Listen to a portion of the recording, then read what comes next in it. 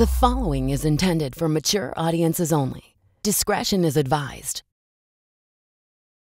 Hi, and welcome to another episode of We're Done Here podcast. Please make sure to like and subscribe to our podcast wherever you may be listening to this. This week, I'm here with a comedian I really find hilarious, Liz Glazer. Thank you, Meka. I find you so hilarious. Oh, my God. And also, I wrote this down because it occurred to me in my head. I'm like, having a conversation with Meka on a podcast, like, I'm like, should I bring my lawyer with me? You know what I mean? Because, like, you go there and it's so wonderful. It is intense, isn't it? It's awesome. No, it's amazing. It's just like, it's, because I am more like, whenever, sometimes I do this joke like in law context because, you were a lawyer. Yeah, I was a lawyer, okay? But I'm a good enough lawyer to know that I should have brought a lawyer. Oh, because you might incriminate yourself talking to me. Yeah, right. No, I'm kidding. But like, anyway, so I'm glad that you got that. No, that's funny. No, most people, you know what, because you're a lawyer, you realize I ask crazy ass questions. It's fun. I think it's great. But I just notice it, I think, because there's such a difference. Like, whenever somebody gets canceled, right, I'm always like, I would never get canceled because, like, I don't think I've ever said anything above a whisper that I don't imagine would be brought up as evidence in a trial. God, and I say everything. What I mean. Yeah, exactly. And it's amazing. And like, I think for me, that's what's helpful about the process of comedy and like writing and whatever is just like, because, like, I think being just honest is the best. It's always the best. I mean, I don't know how to be any other way. I'm a horrible liar. It doesn't work for me. Yeah, I'm not good either, but like, I'm just saying, I think it's great. That's my thesis statement. Oh, okay, got it. Okay, great. And then, Liz, I feel like when I started doing comedy, you were already doing comedy. So tell us how you got into this. Well, I was teaching for 7 years. As a law professor. As a law professor. I know this. Yeah.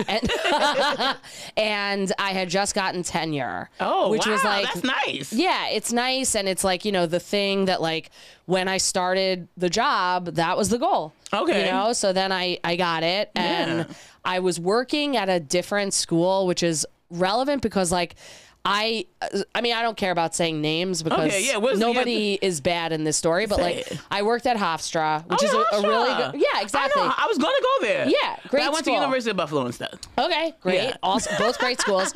So that's where I worked. That's where I got tenure from. That was like where my permanent job was. Are you from Long Island? No, I'm from Jersey. Oh, okay, close enough. Yeah. Well, I was born in the city, Mount Sinai Hospital. I fuck with Mount Sinai. Really? In what way? I mean, that's my people's. Oh, nice. Yeah. Well, I guess same. I was able to get a COVID shot actually because I was in the system from being birthed there. Wow. Yeah, because this was like in the days when like you needed a hookup. Like, you know what I mean? For a vaccine. Oh, I didn't know anything about that. Okay. It was just like somebody was like, hey, do you think you'd be in this? I'm like, I was literally born there. And then I was. And that's like, okay, we can get you. Cool. Okay, go on. Yeah. August 7th, 1979. And like that, whatever. But go on. So anyway, so I was working at Hofstra, got a visiting semester at Northwestern Law School, which was like, really. That's also a nice school. It's very like nice. A big jump in terms of like whatever rankings and stuff like that, which is relevant because I was like kind of having a moment in a way in the sense of like when I was I struggle with this all the time of just like thinking I'm good enough, thinking I'm smart enough or whatever. And like super smart, but go on. Whatever. But I'm just, I don't think it has anything to do with like whether I am or I'm not. And I'm certainly not fishing. But like, I just mean that like getting tenure was like a moment of like, okay, I guess good. And then getting this visit to a degree was as well. And I think that's relevant just because like that semester, basically, I wanted Northwestern to like be into me. And they were like, we're not really like, and they were right, but they were like, we just need someone to teach your class because I taught property. I think somebody was like out for the semester or something, and they just like needed someone to fill the spot. That makes sense. And they don't. There's something like in the world of legal academia, maybe general academia, I don't know, that there's a look-see visit and there's a podium filler visit, and a podium filler is like you're just You just here. Right. You're doing checks or, you know, whatever.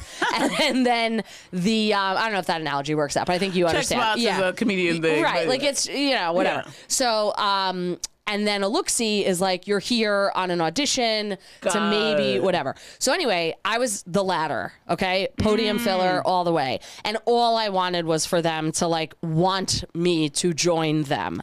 Because that would fill my ego with like the knowledge supposedly that I'm smart enough or whatever. I get that. I don't know. So anyway, at the time it was like all I cared about. And my friend on the faculty was like, okay, like whatever, they're not gonna be into you. Like just have a good time this semester. Like teach your classes, but like don't stress about this and don't come to that many things because it's gonna come off desperate. Got it. What's this have to do with comedy? You getting there? Well, because then when somebody I knew from an improv class, which I took, because I was like, you know, having fun. Yeah. She was like, you should do stand-up comedy. And I was like, okay. And I was, you know, I wanted them at Northwestern to be into me, but they weren't. So I'm like, okay, well, maybe I'll just do a whole other thing. So I did stand-up for the first time. I loved it. Because the Northwestern. Yeah, kind of. They drove you there. Well, so the irony is, so a couple things. One, I did a show, it went, you know, well for like a first, second time, whatever it was. But I almost got fired from the Northwestern job because before that show, I also did stand up in class because there was like a day when like only 5 kids came to class because it was like a snow day, but school wasn't canceled yet. And they were like, oh, Professor Glazer, can you do your stand up in class? And I think if I had just like done 5 minutes, well, I did an hour and a half of riffing where I like stood on a table and did an impression of Tom Cruise on Oprah. Like I was just like, I don't know. Insane. It's insane. Yeah. And so then, and by the way, after that like class set or whatever, I was just like, oh, I'm going to be fine on stage because that was amazing. Like I truly believe that. Okay. And then I get a phone call from the associate dean. Like, what the fuck are you doing? And, yeah. He basically was like, hey, are you okay? And I was like, yeah, I've actually never felt better. And he's like, okay, well, you're not in trouble, but like a few of your students came by and they were concerned for your well-being. No. And I was like, I remember this because I was like, I know how this might sound, but I'm going to say it anyway, which is that I've never felt better. I love that. And then I would have to go through a 3-hour battery of tests with the psychiatry department of the university to determine that I wasn't like a harm to other people or whatever. And that came back like fine, basically. And I was able to like not get fired. And then I have a meeting with the guy who called me, the main dean and some other like dean of students. And I showed up and I was like, I knew I did something wrong. And so I basically was like, hey, you know, here's the course corrected syllabus. Like, we'll get back on track. I'm sorry, whatever. And they're like, okay. And I was still like so excited. I'm like, but also if you guys want to come to the show, like I think I could get you free tickets. And they didn't. But then I did the show. There were 2 shows, but like whatever. I had a video from one of them. Okay. I put it on YouTube because of course, like a very beginner comic, I'm like, the world needs to see this.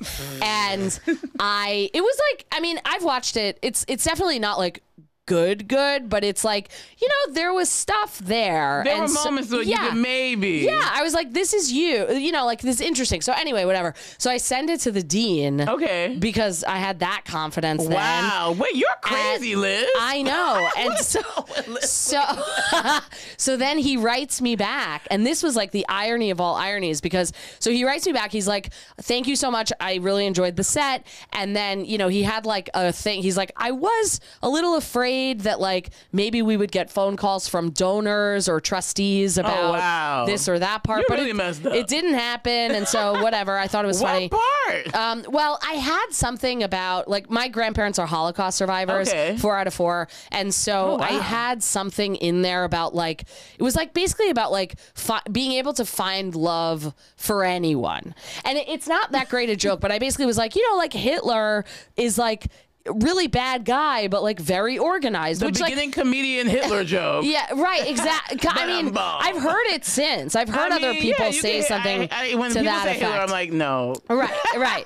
And so I had something like that, but it did have a personal like bent because of whatever. But you know, I don't stand against or by the joke. It's just like not something I would say anymore. But anyway, so he was referencing that. But then at the end of the email, he's like, but the thing that really this set has made clear to me, and this I don't understand, he's like, is we at Northwestern did not consider you strongly enough for a full-time position on the faculty.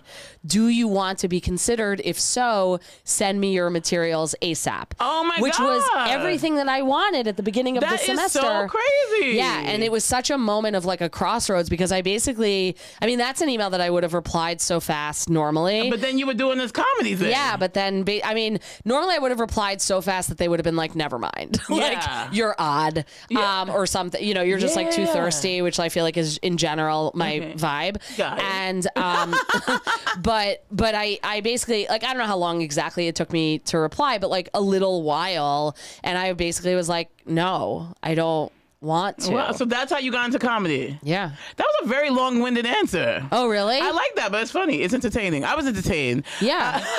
That's okay. I mean, it is the complete answer. No, I know. It was very long-winded and complete. I love it. Long-winded is in general an insult. Oh, is it? Yes. Sorry. You know No, it's me. it's okay. I know. But I'm just telling you, like, in general, if somebody says that, like, I feel bad, I feel like I should say sorry for that, but I know you don't mean it that way. No, it was also I was on a ride. Oh, yeah, cool. I love it. Yeah. Okay, great. You know what it is? Yeah. I just say what. That's no, true. I know. Well, that's why normally I wouldn't say that. I'd just be like, "Oh my God, I'm so sorry. I'm so sorry. I was long-winded." No, don't be sorry. Yeah, I know. Thank you. Okay, Meka. I love that. That's so interesting. I love that transition. And now you're at another transition in your life. Yeah. You have like a baby, but then like you didn't have a baby, and you have a wife who's a rabbi. The whole thing. Yeah. Which better to do jokes about that than the whole Hitler thing, I will say.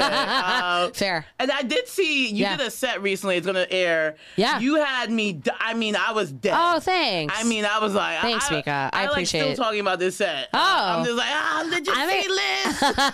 I'm excited for it to drop. Me too. Especially the moment. Oh, yeah, that's right. I forgot about that too. Anyway, you guys will, maybe this, I don't know what comes out first, but anyway. Who knows? Yeah. Yeah, you are a new parent. I am. And talk about that in doing comedy. Yeah, I mean, so I have the most amazing wife. Okay. I truly and deeply believe that. Of those. Wait. Yeah, I know. And I mean, in the sense, like, we've always really supported each other. We both have intense jobs. My wife's a rabbi, so like, you know, I remember, it's very intense, and in some ways it's similar to the intensity of comedy because like for us, tell me. Is it my aunt's a reverend? Oh, really? Might be the same job. Yeah. Okay. So she gets. Do you feel like a resonance with her? Well, because they write out the sermons. Yeah. They deliver the speeches. Right. They travel around. Yeah, totally. Delivering the speeches. Yeah. And it's like how and you also deliver there's I mean, and I don't know if your aunt has this as well, but like for my wife, there's also the on-callness of it. Yes. Because life cycle moments, like some of them you know about, like a baby naming, you would know. Yes. But people die unexpectedly. Yes. And then it's like, okay, we got to do the funeral and, you know, whatever. And so I remember when my wife and I were first dating, we had like plans. I don't remember what they were, like stupid, you know, whatever. We're going to dinner, we're going to lunch, something. And then she gets a phone call. Somebody died. She has to like get on the phone with the family. And then, you know, there's like steps that happen. And she's like, I am so sorry. And she was like saying sorry, like I was going to break up with her or something. Yeah. And I was like, dude, like, you're fine. Like, do your job. Fine. Right. Yeah. Like, I don't care. And I feel like I definitely have had relationships in my past pre my wife, as did she pre me, where people were just so not understanding about the demands. That's very hard. And we were both like so grateful to the other that we were able to, it's just like, you don't care. I'm like, yeah, I don't care that you like have to do your job. And moreover, it's a funeral. Yeah. You know what I mean? Yeah. Like the other day, I had a spot and we had to like negotiate to the minute, which is, you know, something that happens with having a baby because they can't be alone in the house. Oh, wait, do you have care for the baby? Well, she's in daycare. Yeah, she's in daycare. And then we definitely have a roster of babysitters and stuff like that. And then her parents, my mom, everybody helps, and that's great. But like, we don't have like full time, you know what I mean? Got it. Yeah. No, that makes sense, so it's whatever. It's just a process in certain moments. But I had to get to the city. I live in New Jersey, and I had to get to the city for like, I forget, like an 8:15 or something around that. And she's like, I have to, literally, this is what happened. I have to marry a couple in a hospital room so that their father, who's probably dying tomorrow, can witness it. Like, literally, I'm like, go. Like, you must do this thing. And so it's so funny to me, the stakes and the difference, because I'm like, I just have to like try out if this thing about brushing my teeth is funny. Like, it's not. Yeah, that's true. You know what I mean? It really like, is not that serious, right. what we're doing. But the thing is that when if you were to have like a dash cam on my car when I'm driving between spots, and I trust this is the same for most comedians, you would think I am in like an action movie. You know what I mean? Just because like, and it's like, what exactly are the stakes? But they're so high. So many stakes. I know. I mean, we think there are, but there are stakes. We're trying stakes. to get famous here. That's the stake. We want the fame and the fortune. That's what's at stake. But yeah, it's, more important things are happening. Yeah. But it's funny because like, I know what you mean. And so does my wife know what we mean. And also it's like that. I mean, she's talking like literal life and death, whatever. So it's like funny to me sometimes. But anyway, so with having a baby, I mean, I think like, so one thing that's great, I mean, having a baby, I really love it. Okay. I love it. Some people, all the parents are like, they're so tired all the time. Oh, yeah. I'm fine. You seem okay.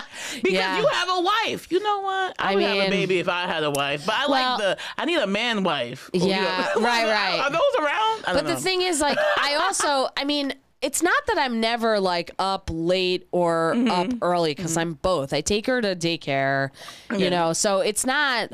I mean, I think I sleep well. I had one of those rings. Well? Yeah. Oh my God. Another comedian I saw with this ring thing. Yeah. Well, mine fell off in the car, so I don't know where it is. But when I had it and it was giving me the data, I'm basically dead when I'm sleeping. Wow. And so I think that's how I have as much energy as I do. Wow, that's nice. Yeah, because I need to get one of those rings, these like health rings. You know what? I would sleep more if my cat didn't fucking wake me up every morning. Oh, that happens to me too. I'm like, what the fuck do you want? It's like, what are you doing? Right. Get out of here. So anyway, not to blame on the cat. No, I feel like it's a problem. Yeah. I feel you. So you get enough sleep. You like the baby. You're not like, oh my God. No. Is the baby like a tired? Some people's babies, I'm like, wow, this child is the I think devil. you would. No, she's not. I think you would enjoy her. She's like a fun. Like, I mean, there are a fun little cuddly baby. Yeah, there are moments when she's crying and cranky or whatever. But like, she's really awesome. What is her? Well, I don't know if you want to say her name to the world. Eloise. Well, not that many people listen to this podcast. No, yeah. Oh, Eloise. Yeah. Oh, that's so cute. We call her Wheezy. Oh, that's so Wheezy. So Wheezy's in daycare now. Yeah. I don't know if I should call her that. Sorry. No, I don't know. I don't know her preference, but a lot of people call her that. So. Oh, that's so cute. So daycare now. Yeah. And then I don't know. So has it been a major adjustment for you guys or not really? I mean, it's the kind of thing that it's. Yeah, it is, but it's also like I journal every day. Oh, nice. I like and that. I say that at that moment because I think journaling is the single best choice I've made in my life to do. And the reason for it is because it allows me to understand what I'm really thinking and feeling in the moment. And it kind of stops time a little bit more. And so I had open time before we had a baby, and I know that because I wrote about it. And so it's like, yes, having a baby changes everything because, I never knew that my capacity for love was so expansive. And I look at her and I'm like, oh my God, how are you real? And all of that stuff is very true. Yeah. And it's terrifying and it can be exhausting and it can be a lot of things to do. You know, it's all of that stuff. But I do have a wife, and I think that is definitely something to consider. And she's if you want a baby, get a wife. I mean, it's that's definitely the joke answer of it. And well, I mean, I'm somewhat careful about it just because it's like I want to give my wife as much credit as she deserves, but I'm also not trying to say like, and I do nothing, because it's not accurate. No, that makes sense. But also she does like you know, like I take her to daycare and I change a lot of diapers. Nice. Those are easy things for me. Yeah. I definitely have been the person prepping the bag for daycare and prepping. She does swim class, which is the most adorable thing in the world. But like Karen will like pack the bag for swim. Got it. You know what I mean? Yeah. And it's not that I've never done those things. Oh, I don't know that I've ever packed the bag for swim, but like, you know, yeah. So she does a lot, and I'm not saying I do nothing. No, you do your part. Sure. No one said this. But you know what I mean? It's like I want to be accurate, but I'm not trying to say like, you know, she does everything. You understand, like right. Everyone has their spot in there. Yeah. I love that. Any tips for other, I don't know, new parents? Totally. I mean, well, one thing is, especially for comics, I've said this to comics who are about to have a baby, the night feed is like your job. And that is a way that, because generally speaking, like Wheezy still does this, like in the middle of the night, that she has a feed. Okay. And it ensures that she sleeps a little bit later in the morning. As opposed to waking up at 4 or 5. Yes. Yeah. And that's something that I can always do because I get home late at night. Yeah. And so it's like if Karen's sleeping, I don't have to wake her to do the, like sometimes she's up because she's not like she goes to bed at 8 or whatever. Yeah. Even if like she's not a comic, you know, but like I am able to do that. And so that's been like a huge thing because then I'm like some hero for doing the literal easiest. I mean, the night feed, yeah, because she's sleeping. She's sleeping, and then you just change the diaper after you feed. You have to do that, or else they wake up like it's super wet. Yeah, so you need to change a diaper in the middle. And yeah, and that's like a way that you can be helpful to your partner who probably has a regular job. Got it. Okay, got it. Okay, I love that. Yeah. That's so interesting. Well, thank you for sharing. Actually, thank you for sharing your transition to comedy through the law school and about the new baby for sure. thing. So you're, I guess, I mean, you're still a new parent. Yeah. Is there anything that you're not done with that you're digging on right now? I mean, the parenting. The parenting. You're not done with it. I mean, I'm hopeful for, you know, rest of my life. Right, is this Gen Alpha that you're raising? Oh, probably. They're crazy. I don't know. These kids are like, they're a little insane. I don't know if maybe I think you're raising Gen Alpha, Okay. So they're like all into skincare. There's a bunch of stuff going on. Oh, yeah, I heard about that. Did you see about this? Like, well, my friend's kid, I was just at her house, and she's like, there is so much. Like, they buy like a lot at Sephora. Yeah, like they're ruining the stores. Like apparently adults can't go. Like they're like running through. It's like a bunch of, it's just like their playground. I don't know. They're weird. I don't know. Yeah. But interesting. I heard. Well, somebody can't read. I think it's them. Okay. So make sure yours can read. You know, it's fine. Well, my wife is a huge bookworm. Okay, that's good. Really reads a lot, and it's so cute because Eloise will take books. I have like a lot of pictures of her, and she looks like she's reading. She's not, but like she'll just roll around, find a book, and then she puts her feet up and then puts the book. Our future reading books. Oh, that's so cute. And my mother-in-law is she's a Montessori teacher. People love the Montessori. Oh yeah, and my mother-in-law's the captain. Is that a cult? No. Oh, probably. I mean, I don't know. But anyway, to Montessori. They're like, Montessori. She has actually a reading system. So if anyone wants to learn how to read, it's great. Kathy Perlman reading materials, but like it's all like Montessori, and you can like buy it for homeschool or whatever. That cult is great, honestly. Yeah. So anyway, but not done with parenting, and her child's gonna read. Yes. Yeah, sure. I mean, I'm illiterate, but she'll read. Professor. No, I know, but I don't have the attention span. I only listen to Audible. Interesting. Yeah. Okay. I guess what am I not? I'm not done with books.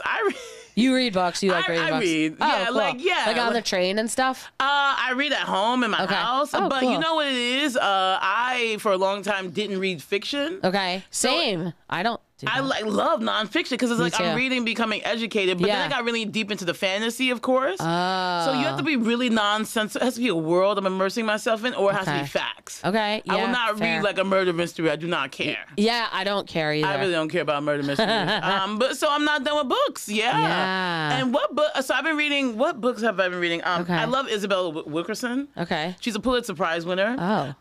So she wrote this book called The Warmth of Other Suns. Okay. So it's a Pulitzer Prize winning book. Cool. And it's about the Great Migration for African Americans in this country and how, like, I don't know, this follows like all these families, like basically everyone left the South because the racism, blah, blah, blah, blah. It's like how cities like Chicago, Los Angeles, and New York, everyone goes to the North, but then there's still racists there. Interesting.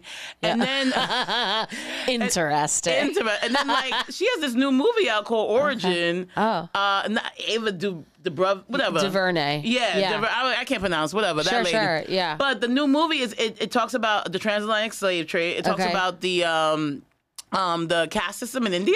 Okay. And then it also talks about Hitler, just to bring it full circle. Sure. And how basically all these systems of oppression are based on each other. So Hitler uses the American playbook for to oppress the Jews. Okay. Right? And then the Americans use the Hindu structure or whatever. You know, they have the lower class people. Okay. Anyway, their little system to like learn to how to oppress the black population. Wow. Interesting, right? Yeah. Anyway, so that's what I'm not done with. It's a little heavy this week. Yeah. Sure. Totally. We started talking about books, but anyway, I'm reading the easy way to stop emotional eating. Oh wow! Who's doing that? Well, it's this guy Alan Carr. You're reading it? Oh my God! Our producer Mike is reading it too. Wait, really? Yeah, I'm not thrilled with it, but it's getting there. Okay. It seems to be a lot of circular talk to begin with, but then I'm classic. Like, but then it's like I'm just getting to the meat of it. So okay, I'm gonna text you. On that too. Please do. Yeah. Okay, emotional eating. Yeah. Okay. I mean, I ate 4 cookies this weekend. I feel horrible. Oh really? But I had my period. Whatever. Anyway. Sure. Yeah. Yeah. But I would like to get into this book as well. Well, maybe. We'll see. It's nonfiction, though. It is. Okay, great. Okay, great. Well, yeah, look at that book, too. But, like, Liz, where can our guests find you? Oh, Dear Liz Glazer, DearLizGlazer.com. Oh, okay. I love that. DearLizGlazer.com. Yeah. Great. Well, thank you so much. Thank you. And you guys, this has been another episode of We're Done Here. Yay.